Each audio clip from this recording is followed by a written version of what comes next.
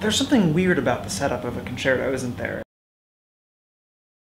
It's one soloist, and then there's maybe 75 people in the orchestra, and even if you look at it, it's like, why is it one and many? Like, what's happening? Is it like an orator talking to a crowd, or is it a battle of some kind, or is the whole orchestra speaking with one voice? These are all possibilities.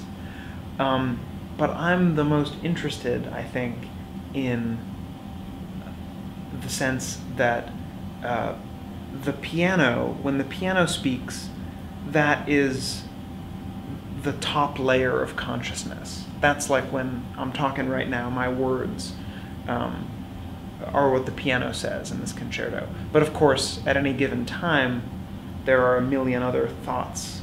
There's a million other layers of consciousness. The first movement is the biggest, and it's really intense. I must have been going through a kind of dark life moment, or I don't know what was going on. Emotionally is clearly about controlling a kind of chaos. There's this form of chaos that keeps surging up, and it keeps getting pushed back down. And I will leave it to the listener to figure out if it wins or not.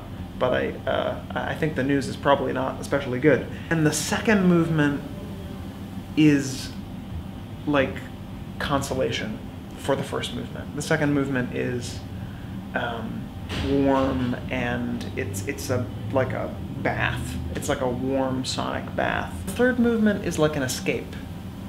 It's like we get to a new place psychologically, emotionally, and then the third movement kind of blasts off. Today I had the experience of hearing the piece a couple of times, and it's a hard piece. I take full responsibility that it's a really hard piece. But by the second time we were going through it, you could feel it locking into place.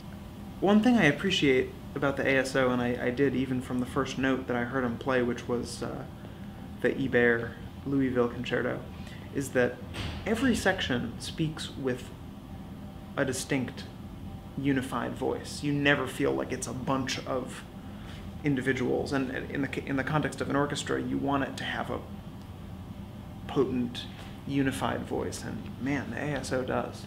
Hi, I'm Matthew Aucoin, and I'm thrilled that the Alabama Symphony, led by Carlos Izcarre, will be premiering my piano concerto featuring soloist Connor Hannock this weekend at 8 p.m. Friday and Saturday nights at the Alice Stevens Center. I hope I'll see you there.